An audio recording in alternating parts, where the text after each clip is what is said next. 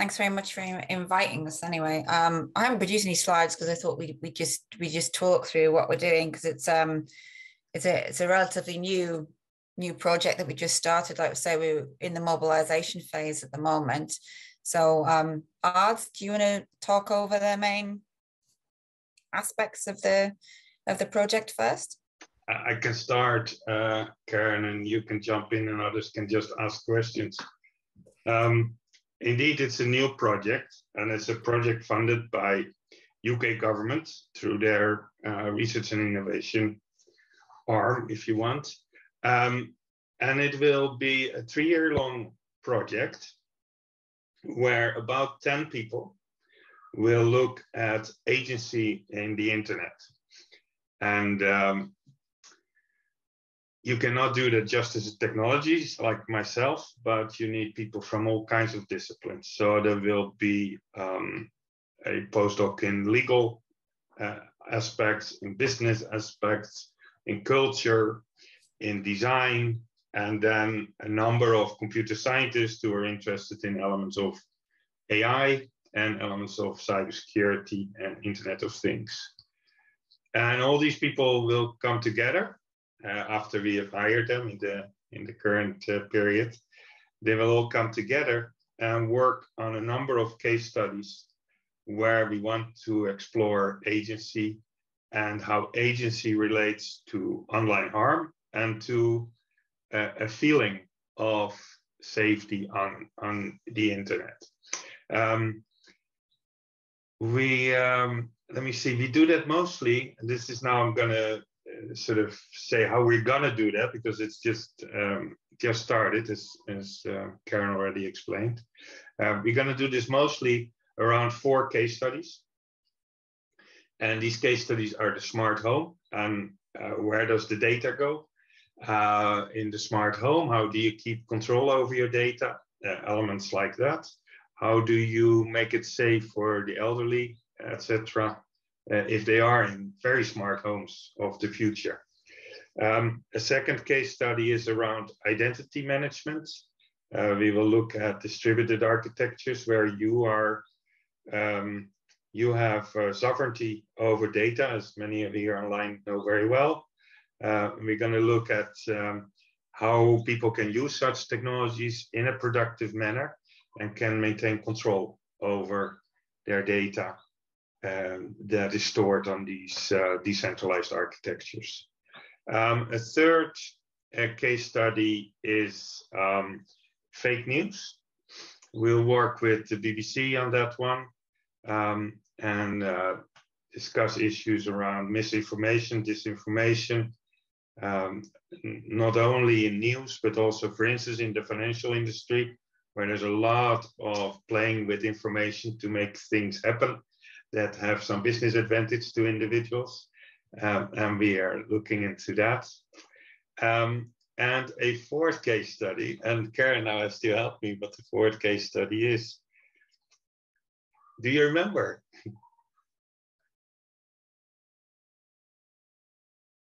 Well, Karen doesn't know either, it seems. So we'll keep it with 3 case studies. If it comes back, it comes back. No, it's personal well-being and health. So it kind of links to health technologies. Yeah. And this is particular technologies that you use through apps and through one of these small devices, apps, etc. And we're particularly interested in the area of female health technologies, and we work with Swiss Precision Technologies, a company that is strong in various female-oriented health products. As you see in all those 4 case studies, we work with significant partners. So BBC, Swiss Health.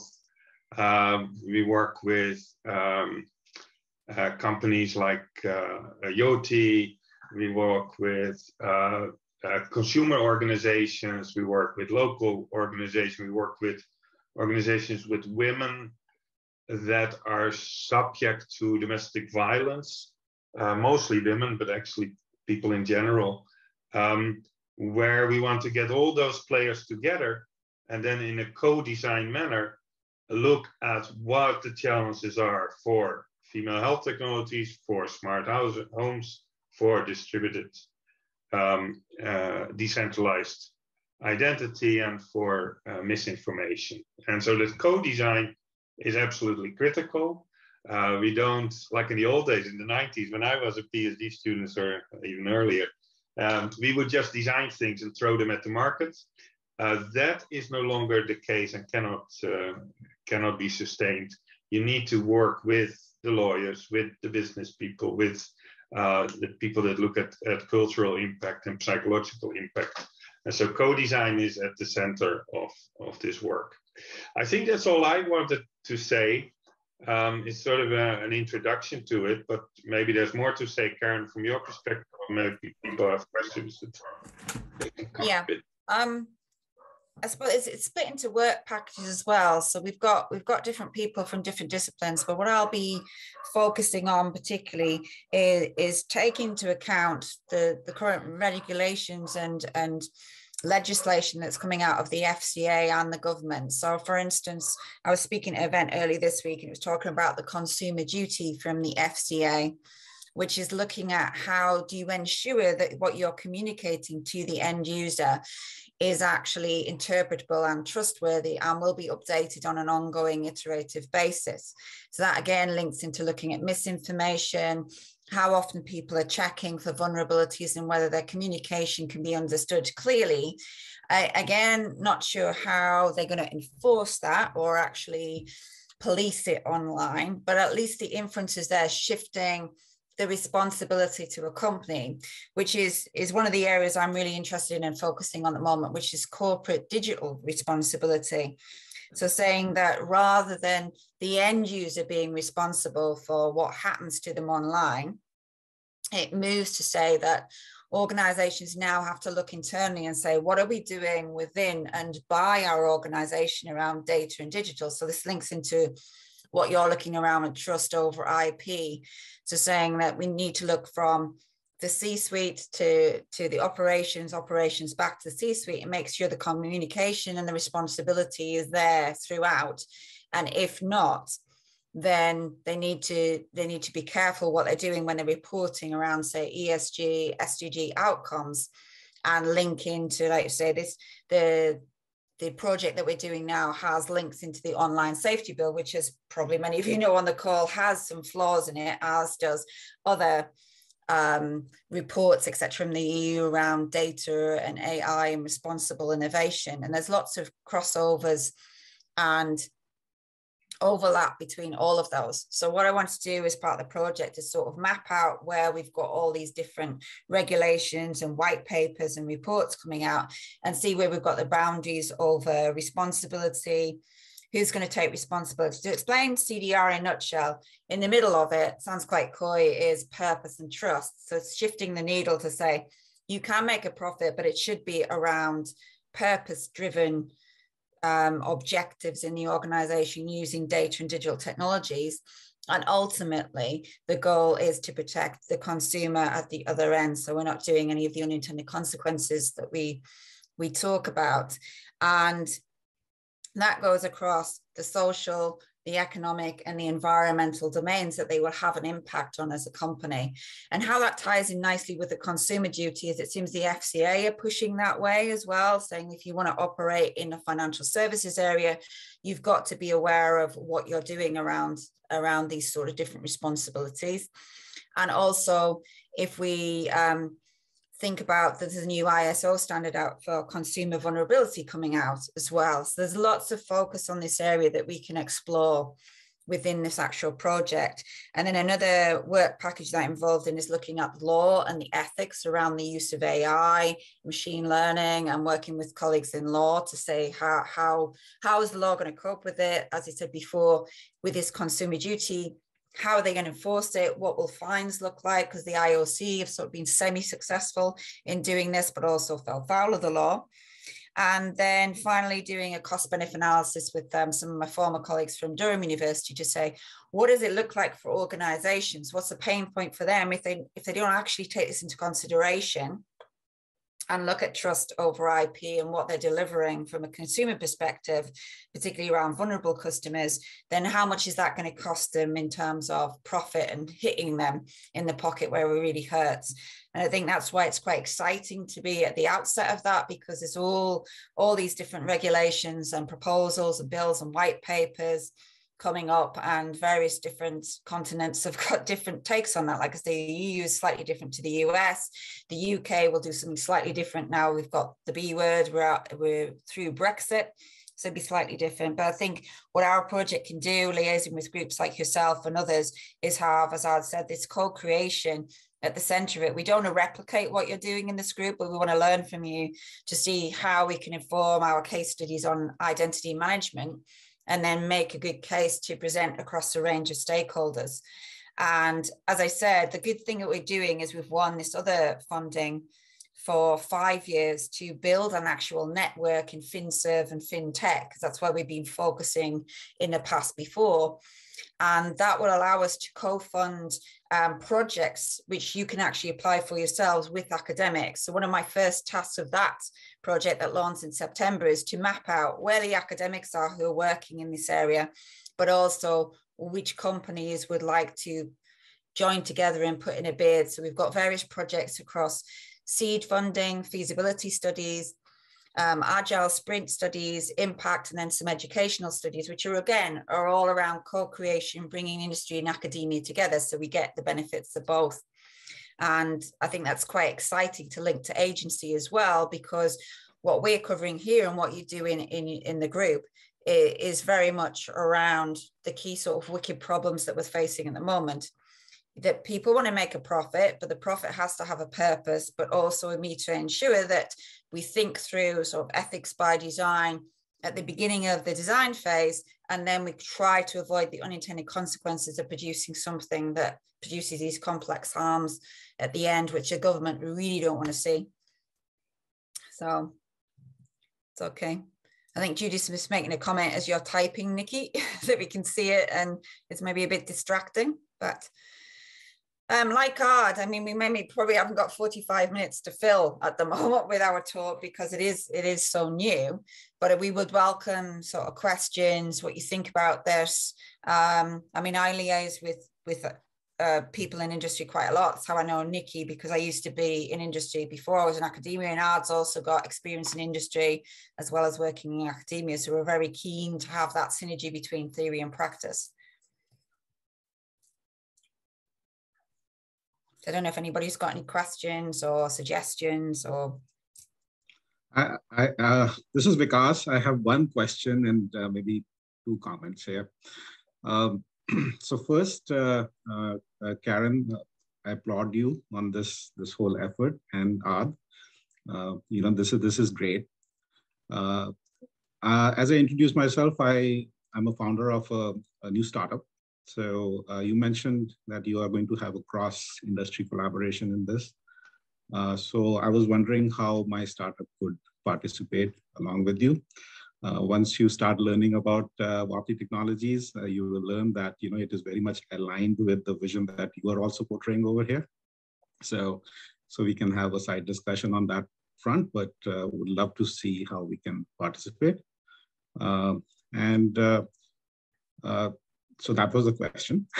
The comment part is that you said something about the consumer side of the things, consumer and users and stuff like that. So, which is very appreciable. You're trying to protect the consumers here, and as part of, in fact, some of the work that we have done within Wapti Technologies, we have kind of taken a very human-centric approach.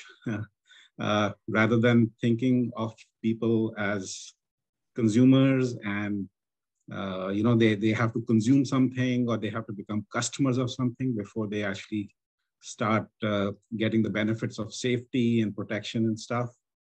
So we want to see it from the perspective of how can those benefits be upfront, even if they're not paying consumers or paying customers, etc. So in fact, we went ahead and formulated that as one of our architecture principles, human centricity. So I just wanted to highlight that and maybe suggest some alignment there. I do not want you to carry on with that, but or rather, I'm not saying that you should, but some of the suggestion there. I mean, maybe it didn't come out in that. I was using consumer more because of the acts that are coming out, but I'm actually an ambassador for the Digital Poverty Alliance. So I always start with people, and I sort of say there's two stages at the moment. There's the people who are kind of a white elephant in the room when you go to many meetings. They're not connected. They don't have the skills. They're sort of ignored by industry. So Ad will back me up on here that I'm quite passionate about getting the human first and then the tech as enabler, because my background's in behavioral psychology and sociology once I transitioned to Durham University. So maybe that didn't come out, but I am definitely with you on that it's people first and then technology is just an enabler and working around that. So yeah, we definitely have that focus in the project, maybe just using consumer duty, etc. Just got a bit sort of mixed up in the translation there. So much in the regulations as well. So Karen, yeah. That's how it has become, right? Even GDPR is calling out for consumer and everything. And I mean, we have kind of taken a left side approach, it's like left turn kind of an approach here. And we're just going on with that term. And nothing about what you said over here. I got the message that you were portraying, and I think you. So on that. Thank you so much for that. Yeah. Maybe I could react as well, because I like it very much the way you put it, Vikas. And I was. It strikes me though that in fact, even though the terminology is not always sort of human-centered, the more customer-centered, some elements of, for instance, GDPR, most definitely ethically sort of follow that same path, in that you shouldn't be allowed to stop people from getting some service because they don't want the data to be shared, right? And so you have to still do it. And so in that sense, there is some recognition for that viewpoint also in GDPR, and in AI regulations that are coming up. It's very similar as well. But it's a very powerful way of putting it the way you did it, Vikas. In terms of how companies and other partners can work with projects like ours, I think let's talk about this research project called Agency. There, we will organize workshops around the case studies, and then we will identify what research we want to do. These workshops we will organize after the summer, once we have the postdocs on board. And there, we are very happy to invite anybody here on in this call, for instance, to join. We will not open it up to everyone because the workshops need to be focused. And so we need to get results out of that in terms of a research agenda for the next 3 years in those case studies. So that most definitely, we will get contact information from Nikki, for instance, and then we can connect with you with that. That's for the research project. In terms of the network around financial services here in the UK that Karen and I will lead, there we will have membership of as many companies as possible, and there will be events and podcasts and all kinds of ways in which we want to work with industry, and the partnerships are extremely important there. And so there, most definitely, just in general, we want to set up that ecosystem of researchers and innovators that have sort of an academic element to their work as well, and an academic interest. And so that would be very important for all of us to be involved in. So we haven't started it yet, but that will come out in September, and we will let you all know what's going on. Yeah. Thank you so much, and Karen. Thank you. Yeah, thanks for your point, because it is one of the passions of mine, as Nikki knows. That's how we kind of met, that it's about people first and the tech second. So yeah, I'm just going to post a link to in fact my startup's website. We have encoded them into 5 architecture principles, and Ad, I saw in your profile that you are very much interested in distribution, and you will see a distribution word over here as well, and you are very much inclined towards cybersecurity. So would love to have a side chat with you on those aspects. Yeah, most definitely, Vika. So the way we set up this, this research project with the work packages that Karen mentioned, the first one is a human-centered work package with a design view. The second one is decentralized architectures, like I see here on your webpage. And then the third one is law, business, and culture, and those elements. And that's how these three work packages sort of are divided up, but then come together, of course, in the actual research. Yeah. So it all fits very nicely. Yeah. Yeah. Awesome. Thank you.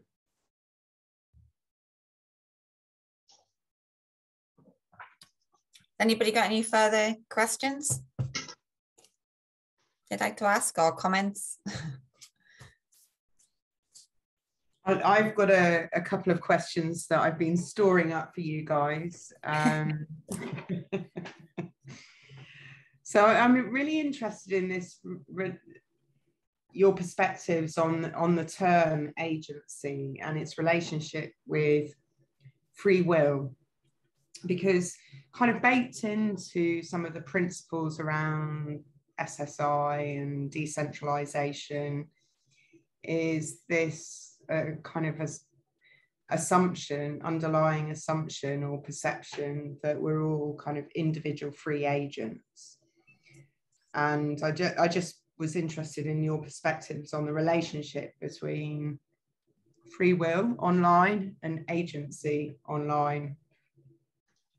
Yeah, that's some of the key things we've actually written in the proposal, saying because we're all coming at it from different perspectives and different disciplines, we need to also look at what does that mean, exploring it. Because like I say, if you go from a sociological perspective, it's do you go down the functionalist route? Are we all part of structural functionalism, so we don't have that much agency? Or is it agency where we do have an autonomous ability to choose, but within reason? Or is it something else? Because somebody from the humanities has a very different perception of agency, etc. And then how does that play out on online life? You know, do we really have a sense of agency, or are we nudged? Is it dark tracing that's at work? These sorts of things are what we've discussed in the groups. So we will look at, just as you say, Nikki, what is agency and how do we try to interpret that? It was a bit like with the FinTrust project. There's concepts of trust from a sociological and business point of view. There's also trust in how it manifests itself in technology. And we're doing a similar sort of thing here, working together as a group to go, that very question, what is agency? How does it play out on an online place? Because it's hard to define. We also need to make that we've got an all-encompassing definition that we can actually work around and pursue it. So it's an apt question that we've been asking ourselves as part of the group, Nikki. So again, watch this space, because we're just at the start of exploring and getting everybody's different perspective from law. You know, what is agency in law? What is agency in ethics? And then how does that translate on, you know, what Fareed would call having an online life? Does that change? Because, you know, you can put all sorts of psychological theories behind that, nudging, sentiments online to push you away. How do the algorithms then work? Do the algorithms remove agency to a certain extent and force us down this route? These are the sort of things that we'll be exploring, and I hope that some of you will join us on that, because you might already be further down the track than we are, and we don't want to reinvent the wheel, but then we can bring you in and go, okay, how have you termed agency? Is this how you see it? If not, how do we bring that in, incorporate it in what we're trying to do to come up with a term agency? Yeah, no, absolutely, Nikki. That's very interesting, because we mostly look at agency as a sort of a notion that says you're in control of what's happening, and you take that a step further in terms of free will, and that is very interesting. And we effectively look at control. It's a more passive, more defensive way of looking at agency as opposed to free will. And so that is very interesting. As Karen, I don't have the answer. In fact, I have the excuse of being a computer scientist. And if you talk with computer scientists, you always have to explain the term agency. It doesn't It's not a natural term that means something intuitively, actually, very interestingly.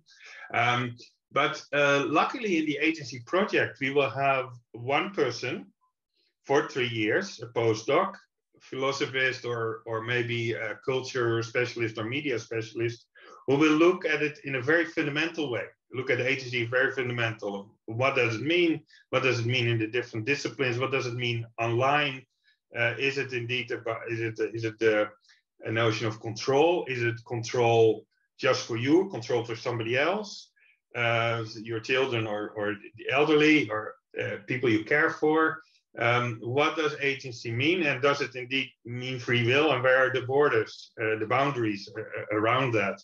And we hope to sort of address that in a quite fundamental way with some of our staff in the social sciences. Yeah. Along with kind of free will and an ability to make choices, something that's come up quite often in our discussions in this group is, you know, how easy is it for an individual to understand what they're signing up to and agreeing to, and that's, you know, we've talked about, you know, is there a need for standards or coherent processes and activities, kind of in the different ways that you interact with on online experiences or applications, but you know, with kind of that standards-based approach, obviously you take away some ability for organizations to kind of create unique processes for interacting with them. And I think this is one of the challenges I come across a lot in the work that I do. And I know it's something that's been raised a lot in this group. Yeah. I think that's also part of, like I say, with this consumer duty framework that they've put out, it's around that, you know, how do you make sure that people can understand what they're reading and then interpret and then make an informed decision, which could feed into a concept of agency. If you're well informed, you've got choices, you can then decide which route. But again, as we come back to the sense of vulnerability, if somebody's vulnerable or is being coerced, or comes under peer pressure, for example, how do you know that they actually really understand and comprehend what happens when they make a choice online, and then that could have a dramatic effect on their finances, on their lifestyle, etc., etc. So yeah, it's one of those. It's a bit like trust. It's hard to define.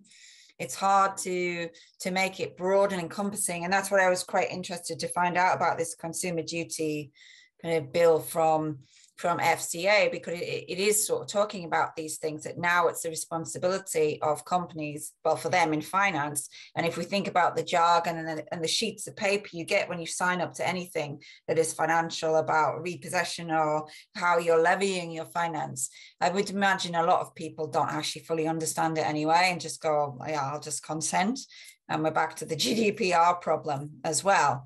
So trying to define and tease out of that, is it true agency, or is it just, oh well, if I want this, then I need to sort of make a choice. I don't fully understand it. What are the consequences? And I think this is part of what we're looking at in part of this project. So I honestly think that a lot of people don't really understand what they're signing up for, what they're consenting to a lot of time online, the ramifications of that for them further down the line. And then you often hear people, well, if I'd known that was that at that point, I wouldn't have made that choice. And it's an obscure one. Andrew, when you use the word standards, what do you have in mind? Sort of best practices, or? Well, I mean, some of the things that I've been looking at in sort of work with sharing identity credentials and claims. You know, is there a standard visual language that's easy to access when, you know that I'm about to share a medical record or a you know, date of birth, or, you know, is there something that is an easy hook for me as an individual that I can, without reading, you know, tons of pages of text, understand what I'm signing up to, and also not just, you know, in that instant understanding that I'm sharing some information, but what's going to be done with it, how long is it going to be stored for, who else is going to have access to it. And being able to do that in a way that it's accessible for as broad a group as possible, I think is a real challenge, but something that should be looked at. Yeah, the standards angle is particularly interesting. The standardized way of doing things particularly interesting. The way we address it in the agency project, or research it in the agency project, is that we have the designers, two postdocs that work from a design perspective, and do sort of a co-design setup where you would work with stakeholders.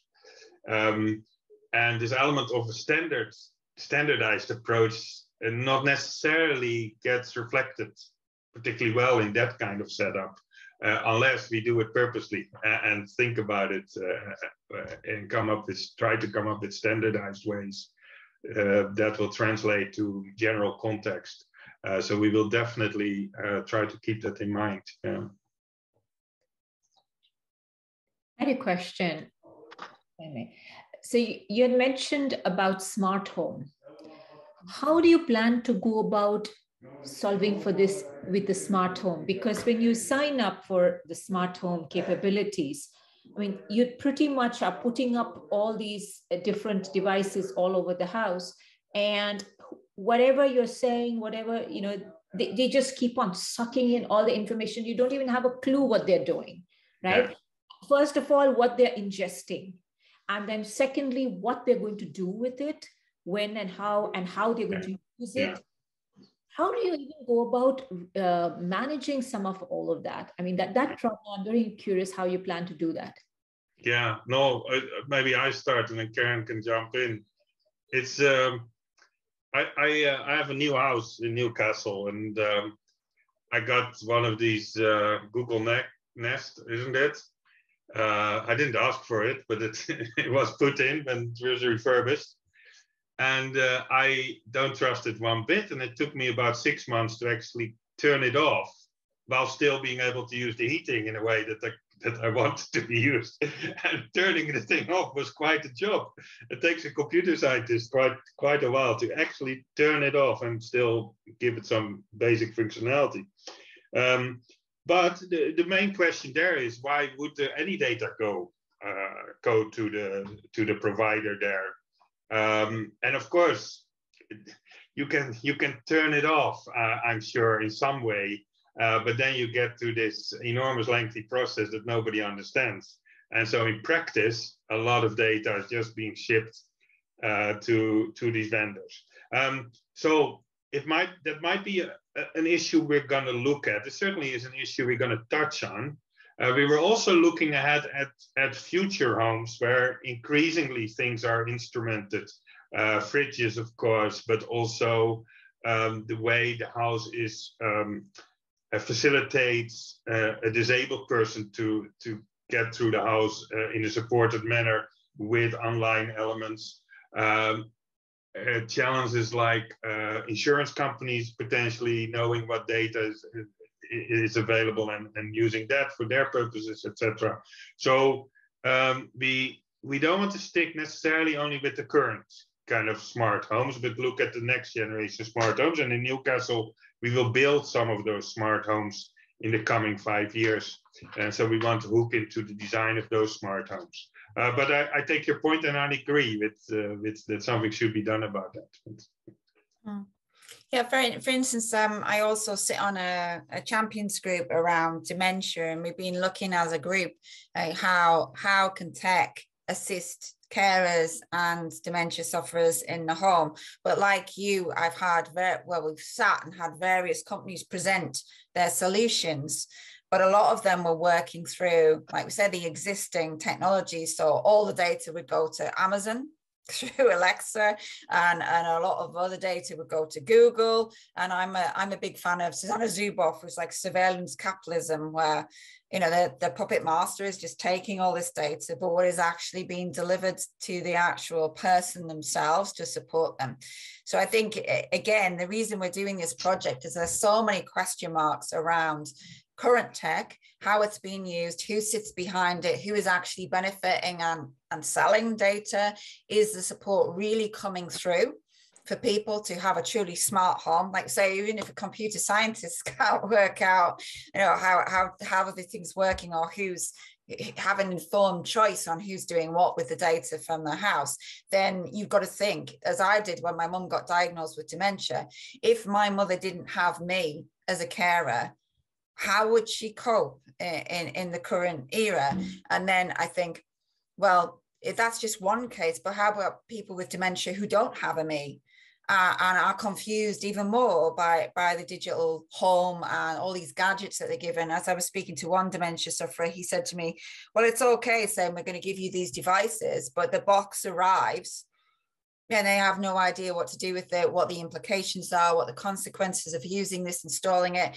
And I've spoken to many people, and I keep control of my mum's finances now, but you see where I think it's quite unethical that companies will all of a sudden just add packages to people's bills, and you're going, they don't actually need sport on Sky and things like this, or other packages that really aren't applicable to them. And I've heard so many stories about that where they're taking lots of money.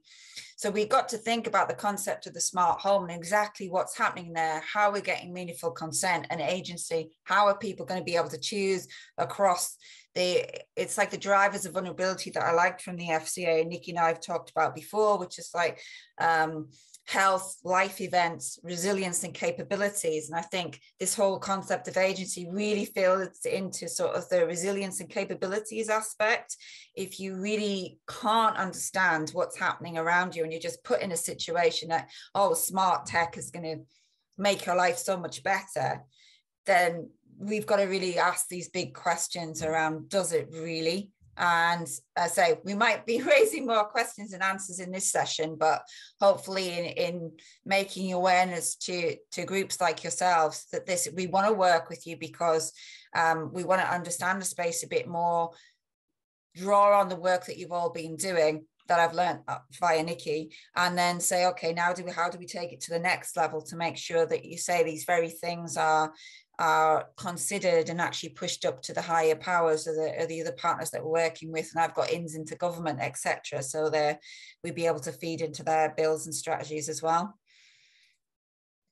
Thank you. That helps. You know, the one thing that while we're working on it, and I don't have the answer, is when we sign up for these services and they collect the data. I mean, the one thing that the companies tell us is that, oh, we are going to use this to improve the services that we offer you in the future. We are going to gradually, continuously improve this using the data that you send.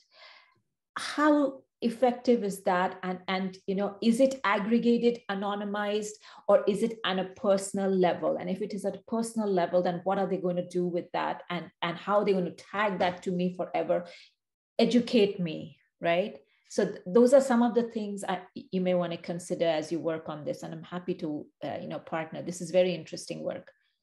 Yeah, absolutely. I think they are some of the big questions we've got to ask about this, because I go, probably like yourselves, I go to far too many conferences and events where it's just assumed that tech is the panacea and it just will resolve these. And everybody must understand how beneficial it is without saying, yeah, but who is benefiting from this, really?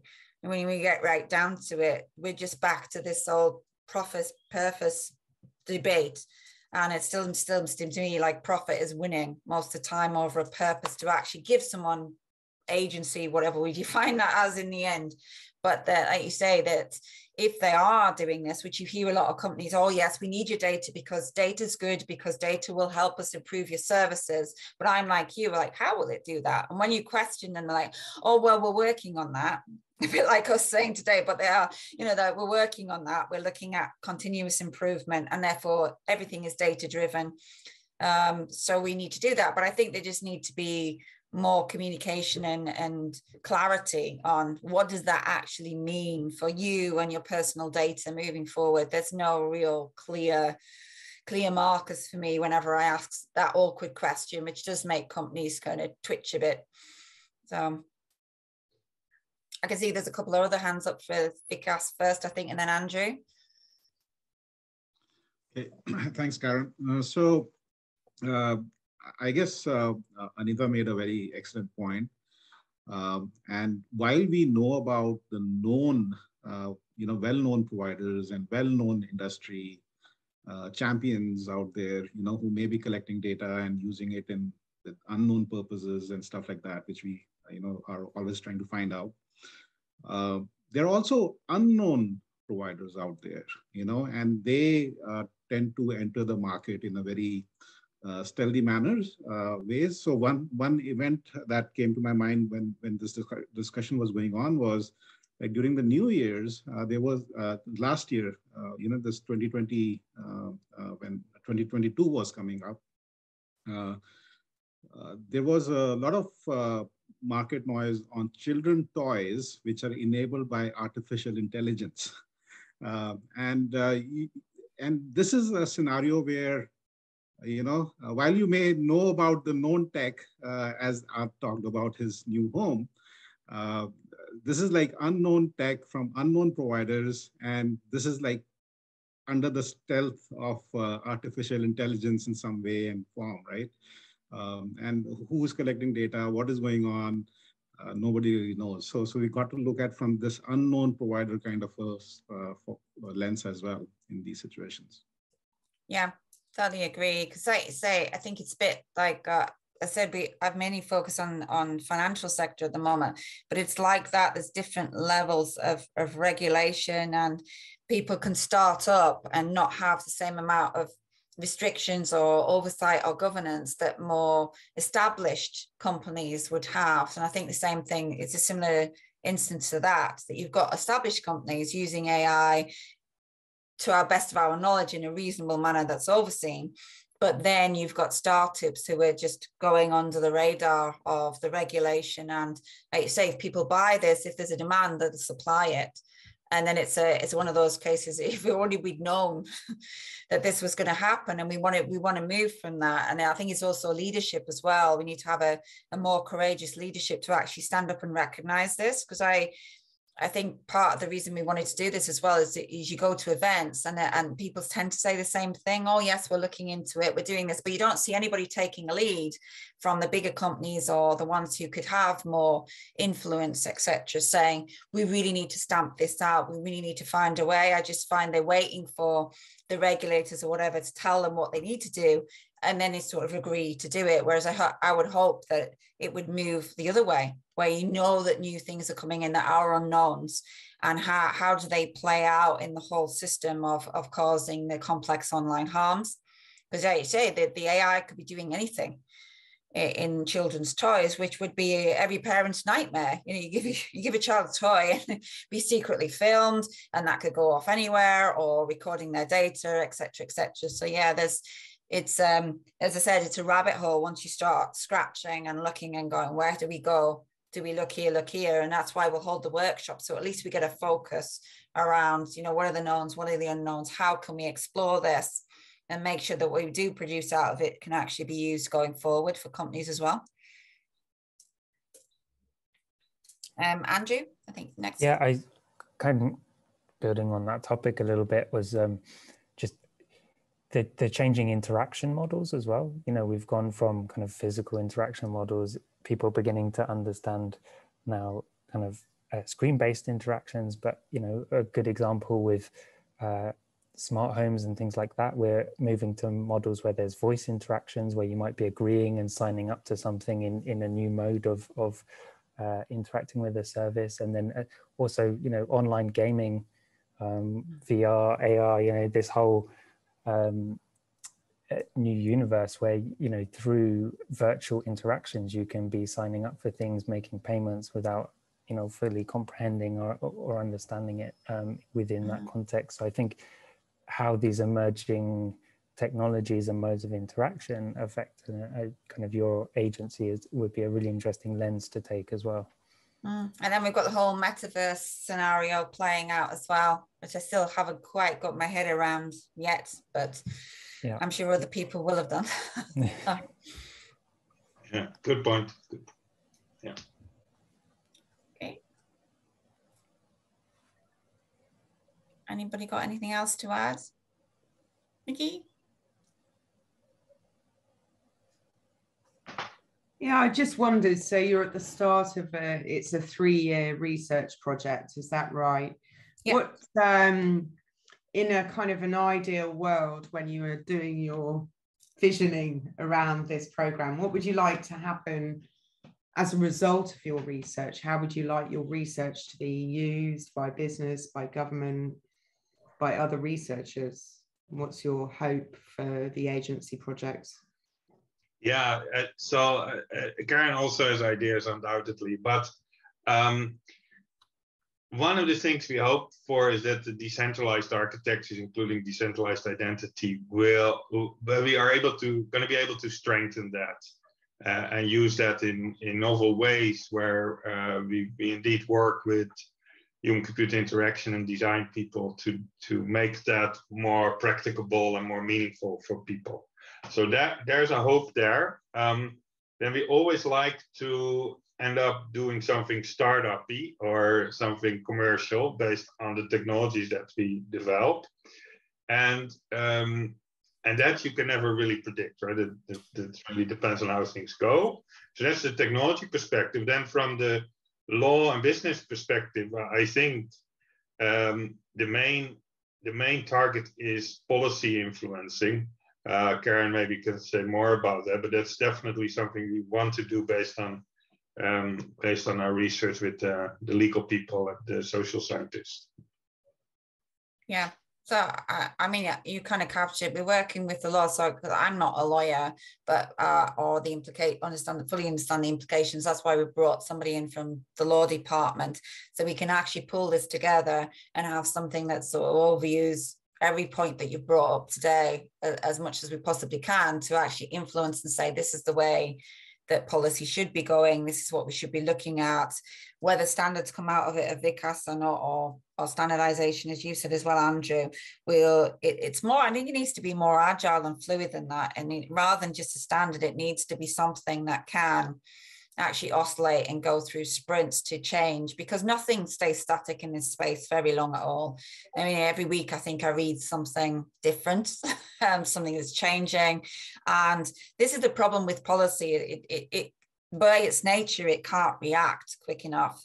But if we can start to put ideas in front of ministers, which I've been lucky enough to do, and say, even direct to groups like yourself, saying, why don't you fund people who are already doing this, rather than actually trying to reinvent the wheel? So this was one of my points at the beginning. We don't want to reinvent what groups like you are doing, but if we can take that knowledge and then take it up to another level through R&D as part of the project, that would be great.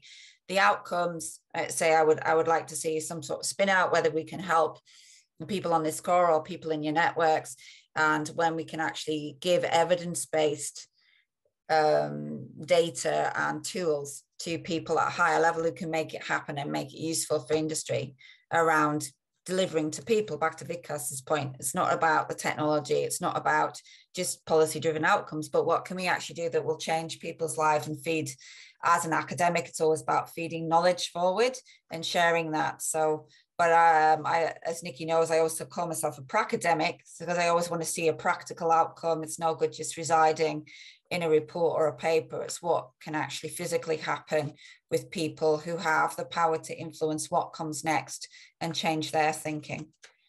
So it's not exactly a straight answer, because again, these things change and emerge over the next 3 years. But I think, as Ad puts, we definitely have a spin out from it that we could liaise with industry. We would definitely have, say, a toolkit or advice that comes out in a report to advise people what they should be thinking about when they're developing.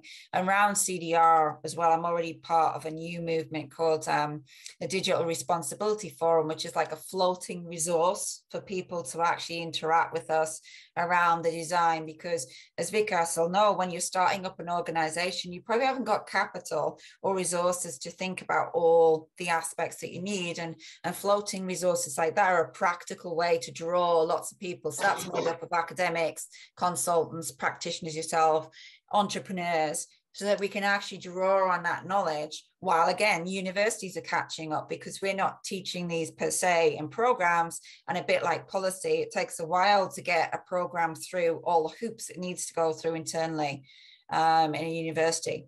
So there's ways to plug those gaps to make sure that we're safeguarding now and the future as we go through this next 3 years. And I think that's about all we can say. We've got no concrete answers, but we'll be agile in our thinking and be reflective on different pain points, look at other people's research from across the world that we've got access to, and see how we can keep moving forward.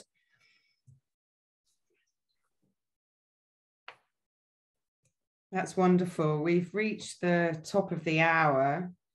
Thank you both very much for taking the time and for a great discussion. It is a real pleasure. Has anyone got anything they want to add before we close the call? I just want to say thank you very much for joining us. It was great to hear what you're working on, and I hope we can continue to stay in contact. Yeah, I don't see why not. I mean, we're probably always working in the background, but I liaise with Nikki quite regularly. So if we can hook up and get you involved in the workshops, that would be really good. Yeah, from my perspective. I'll second Andrew's comment. Great conversation. Thank you so much, Karen. And, okay. And likewise, I just see it as like a two-way learning process. We can understand what you're doing and then think about what we do as well. There'll be different things that have clicked in my head as well as ours. So we can take them away and take them to the group and go, we need to think about this. Absolutely, yeah, that's good. Yeah, I think about the unknowns, Vikas, that's a good one. You know, the unknowns of what's happening around AI and technology that would then impact on agency, for sure. Yeah. Yeah. Okay. So yeah, thank you as much as thanks to us. It's always good. Yeah. Yeah, around the unknown unknowns from Nikki. Yeah. Oh, yeah. Absolutely. They're always there in complexity theory, the unknown unknowns. Yeah. Nikki, thank you so much. This is awesome. Yeah, thanks, Nikki. Thanks for inviting us. Thank you. Always. Really interesting to see at the beginning of the project, and I hope we'll be able to do a couple of other tracks through it and cross-pollinate with other elements that are going on in Trust Over IP. I'll connect with you, Karen, and Ard. I think particularly some of the work in the concepts and terminology working group might be useful for you. So I'll be in touch. Okay.